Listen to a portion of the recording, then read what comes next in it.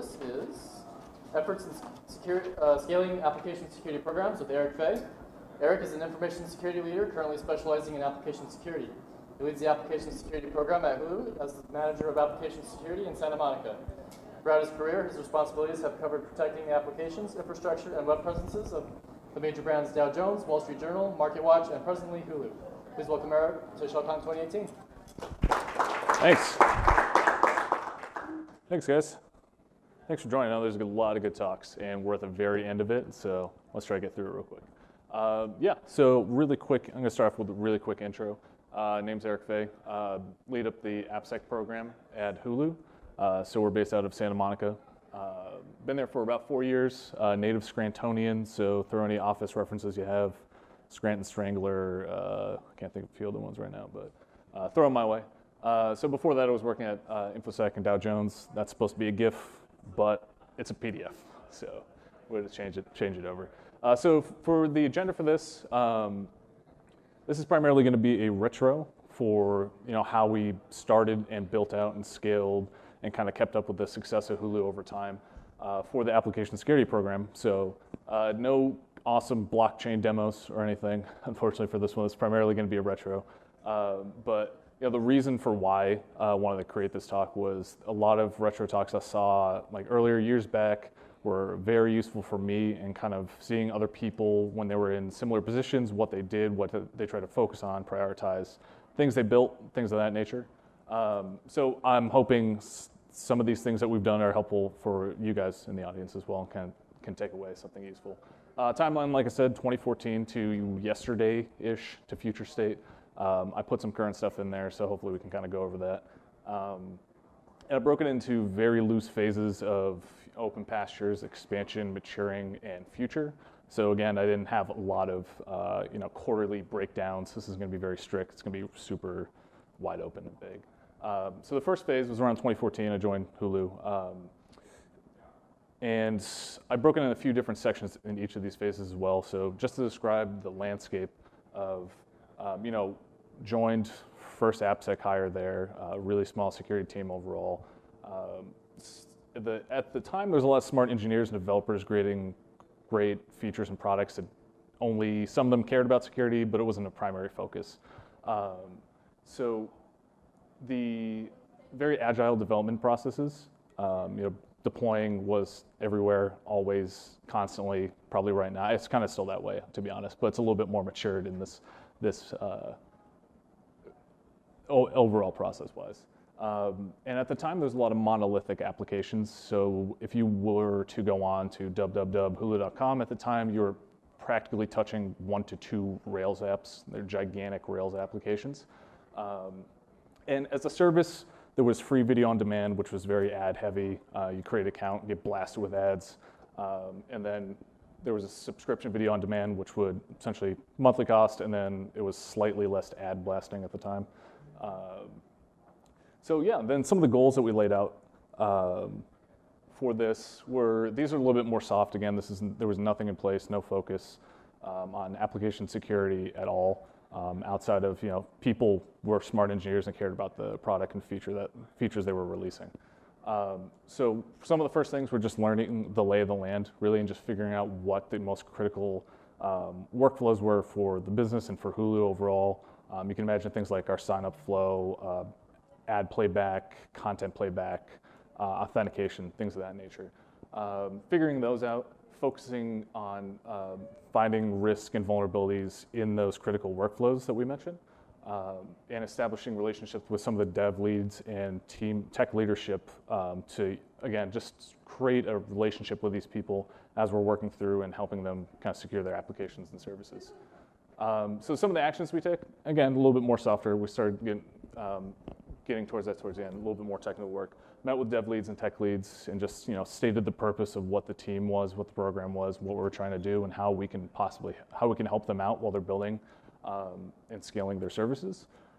We learned architecture of the services, again, of those critical workflows, primarily figuring out what applications and services that you would touch when you're going through some of those critical workflows that we mentioned. Then from there, we focused manual and automated security testing on those critical workflows. And again, as I mentioned before, at that time, it was one application security hire, and I was the first person shaking the tree on vulnerabilities on the application level. So you can think a lot of stuff came out, and to be honest, a lot of it was low-hanging fruit. So one of the first things we did was we acquired some DAS tool that would find those things that are a little bit easier to identify and automate away, things like cross-site scripting, cross-site request forgery, things of that nature. So then we can focus on doing more manual testing, business logic abuse testing in some of those critical workflows.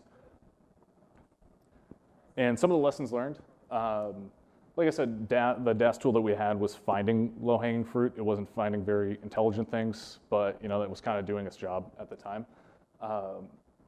And establishing some of those relationships with the development leads at the time was very valuable. It created feedback loops of just setting up syncs monthly, bi-weekly, or even quarterly is super useful at the time for us. And I still have some of those connections for folks that still work at Hulu, so it's been really valuable to just know what they're working on. They'll ping our team and say, hey, we have concerns about this product or feature, can you check it out? And just, again, it's a great way to just be viewed as collaborators and not that team that's just blocking, here's a list of vulnerabilities, go fix it. I'm the type of just spewing out reports. Obviously, that's not a very good relationship to have with a development team. And just a smaller note, success criteria has changed a lot. We still go through and pick tools and reevaluate solutions.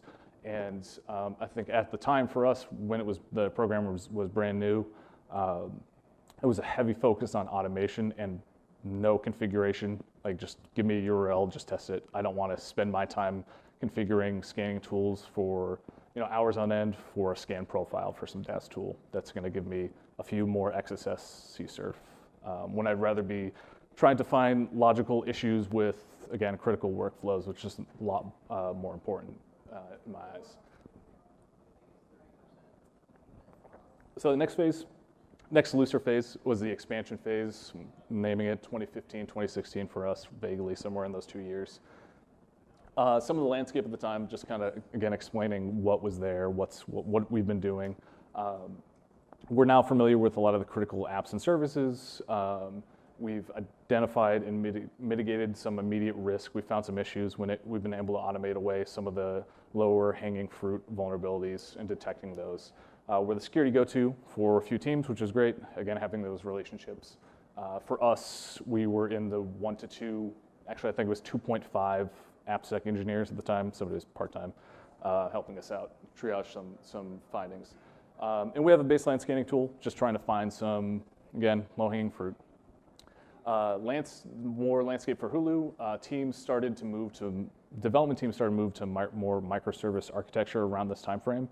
So those major monolithic applications that we had, teams started pulling functionality from those and then creating microservices to pull that out. So if a team didn't want to, they want to change some functionality of an application, they didn't have to deploy this entire monolithic multi-million Rails lines of code for Rails, compared to just one Python app that's a couple hundred lines or something of the sort.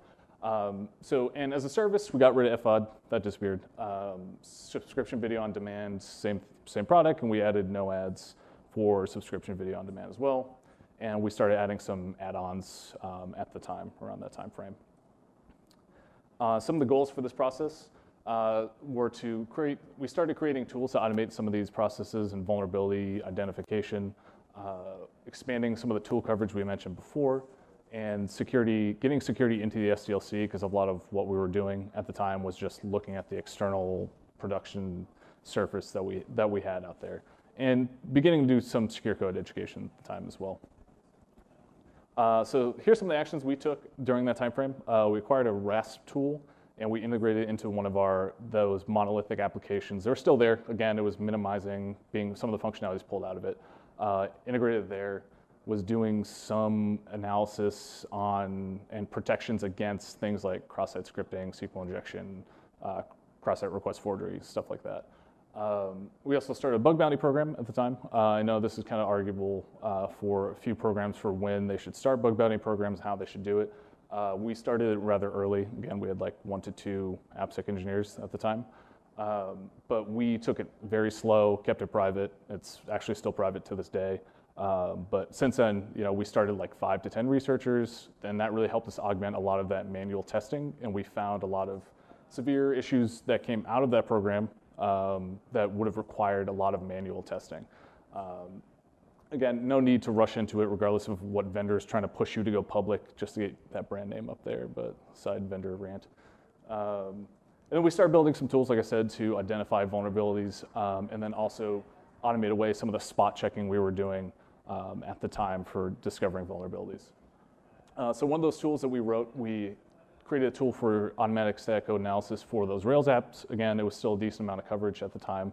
So we leveraged Brakeman, the open source static code analysis tool, and we created a system that would listen to Git hooks, and anytime a code was pushed to a Rails app, it would listen, clone it down, run the scan, and save the results off into a database that we had locally for this service, Breaky Break, we're calling it, at the time.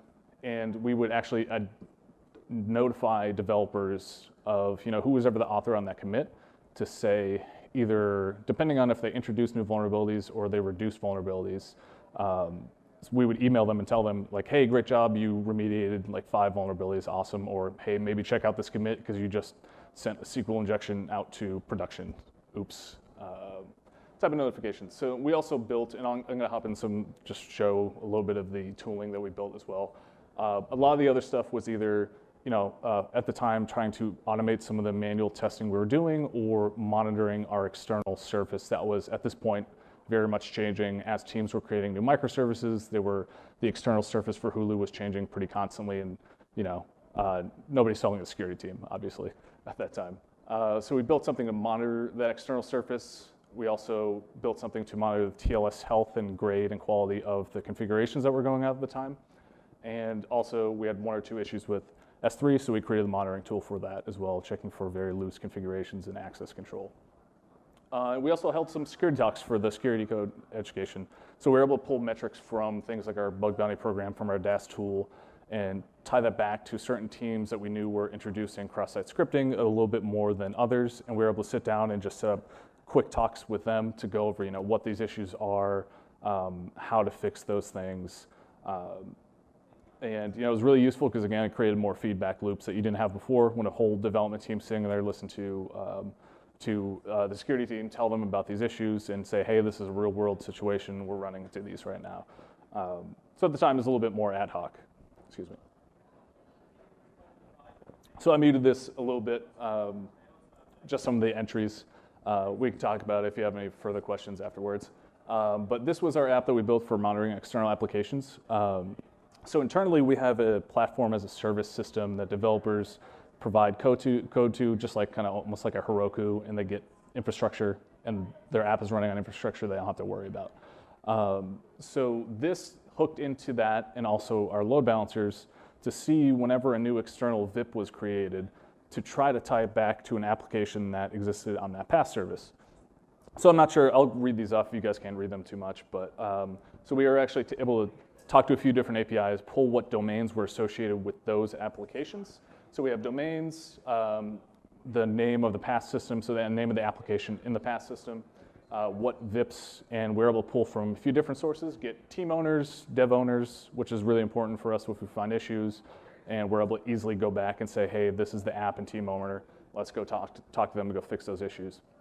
When we first found it, whether or not our web application firewall was in front of it also, and we're able to pull some things like weekly average requests per second, and the average, and also the backend count as well, to say like, is this a change? If we want to enable a WAF on this application, are we actually having to do redeploy for something that has 50 backends, or is it just like 1 to 2, which is a pretty big difference, obviously. So, and this led us to got us a lot of good metrics from this platform. Like we're able to say, again, look at something like language distribution and say, well, what is this language distribution that apparently more than 60% of the teams are using? Should we be focusing on doing secure code education or tooling for, say, this is Python? For us, it might be at this point. For Python, rather than why are we wasting our time looking at job applications if it's just a certain sliver, like a few percentage points. So it drove us, again, to be able to ask these focus questions and focus and drive some of our products or projects a little bit more. So this is another one that's also monitoring external surface. We nicknamed it How's My TLS? So it's almost kind of this, a little bit, it's pretty similar. It was just pulling off our subdomains or domains that are externally facing to the world and popping them over to sslabs.com. If you guys are familiar with it, it just gives a grading of how good a TLS configuration is, what protocols and ciphers are in use. So really that's all the system was, and would just throw all the domains over to SSL labs that were applicable, give us a grade back out. And again, I muted some of the information. We had a similar distribution, kind of like this with protocols and grades as well. So there's, I think, somewhere in 100 plus, but it gave us a holistic view of, at the time, TLS termination was happening in a lot of different locations. It wasn't really just solidified out, well, for us, is on the CDN, is TLS being terminated on the CDN, is on the load balancer, is it somewhere else, some other piece of hardware. So we're able to dig in and say, oh, great, Hulu time's an A, but there's some other ones that aren't so great. Why is that? Again, to drive those questions, we're able to pull those metrics and drive those questions and initiatives to go dig into, well, why are our NetScaler configurations so terrible compared to something that's on Akamai, and is it missing a standard? We could create a standard for TLS from there as well, and I've been pushing that a bit. So that's been useful for us. Again, more muted stuff, I apologize for that, but just given the high level of another tool we created for, from our bug bounty program, again, pulling metrics from these different tools. We kept running into one or two issues with loose configurations on S3 buckets, which our team did not want to keep paying for bug bounty programs. It's pretty frustrating. So we created a tool to automate that. And off the bottom, again, it's just the name of the buckets, what teams had read-write on those buckets, and what type of access. Was it global read-write? Was it just certain teams? So then this would proceed to just alert us, go in S3 API, check all the buckets, get these permissions, and if there was something that we deemed a little bit more loose, it messages somebody on the AppSec channel, so a little bit more chat ops type of tool there. So going back, some of the lessons we learned. For us, the RAS tool, and again, I wanted to keep this a little bit more honest. I don't want to sit here saying how great everything is we've done, because it's not. For us, the RAS tool integration we did was a very high effort of integration from the security engineers and from the development engineers or developers as well, for getting it slotted, doing the testing, and for our team to manage the infrastructure that was supporting it, the underlying infrastructure supporting it. So that we scrapped that. It was in one of the monolithic Rails applications, and as it kind of did not help that we were going to more microservice architecture. So it was only covering a certain chunk that was getting minimized over time. So that didn't work for us. We scrapped it. I'm sure it works for other people very well, but at the time it didn't work. Like I went over, monitoring tools. We've primarily focused on creating stuff that automated away manual spot checking that security engineers were doing for certain issues, and then also a way for us to track external surface so we can gather metrics and drive initiatives and focus things for our team. And for us, the bug bounty program was an immediate return. I mentioned before, we found a lot of good issues that were helping us at the time with 1 to 2 engineers, helped us augment a lot of that manual testing that we had. And we're to the point where it's still ongoing. We've been doing it for 2 to 3 years, and I think my advice would be just do it slow. There's no reason to go fast into it just because, just to get to the sake of saying you have a public program. And focus docs, again, I keep saying this because of how valuable it is to have those feedback loops with different teams, especially as an organization is growing. More features are coming out, subscriber bases or user bases are going up. New teams get created all the time, so it's good to have those feedback loops that you established. So the next phase is a little bit more current. This says 2017, 2018 down there. So this is a little bit more current day for what we're trying to get to, what we're focusing on. So this is a little bit more applicable to what the current environment is. So we have 3 to 4 AppSec engineers on the team right now. Our teams are moving to more centralized CI/CD processes and workflows. Everything's microservice practically now at this point. there's a front end that's talking to a lot of different APIs that talk to more APIs, and downward it goes. And for instance, a quick stat, that pass system I mentioned before, I think is somewhere around multi-thousand applications that are on there now. It's not all prod applications, but it goes to show that there's a lot of usage of smaller applications that only do certain things. And as far as Hulu went, pretty similar, SVOD, no ads, subscription video on demand, more add-ons, as well as now we have a live TV service as well, which was released during this time frame, 2017, 2018. So some of the goals, some of the things we try to change, focus on a little bit more, now we're in a more maturing program, is to remediate classes of vulnerabilities. Classes of vulnerabilities, again, not trying to fix every XSS that's ever occurred, rather than starting to question, well, why is this occurring? Is it a framework issue? Is it a tech issue? Is it an education issue? And again, we should be able to pull some metrics from our tooling to be able to drive like some of the projects to fix those. Or things that are org-wide risks, things that are affecting maybe all subscribers and compared to maybe certain smaller amounts or subsets of subscribers in certain instances. Getting security further in the SDLC, like I said, we didn't get super far at this point up until this point. Internal team efficiencies, it was a very small team spinning in circles a lot, so there wasn't a lot of formal processes. We started reeling those in. And formalizing security education as well is something that we kind of focused on for this phase. Some of the actions we took, so we acquired a static code analysis tool, bigger vendor, enterprise one, because that Rails one we built, as I said, we went to more microservices, Rails, those big, gigantic applications went away.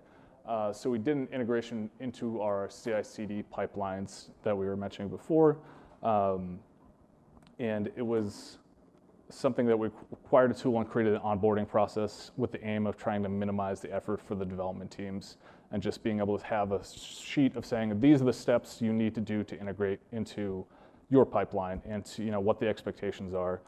So one thing that really helped us with this was finding a vendor that was able to provide some level of triage for us on the front end, and really formalizing that process throughout helped. And I think we'll talk about it as a return. But some of the other things, security involvement into other teams' processes that were already there. We're kind of hooking into processes. So this one specifically was our DevOps team had a process for when somebody would request for an application to get exposed externally. We kind of hooked in that, said, hey, let's gather some information, do a little security assessment on it quick, and get some spot checking before it goes out. And at this time, we also acquired a WAF solution, get to that in more detail, and acquired some education content and put it into an internal LMS or learning management system that Hulu had at the time.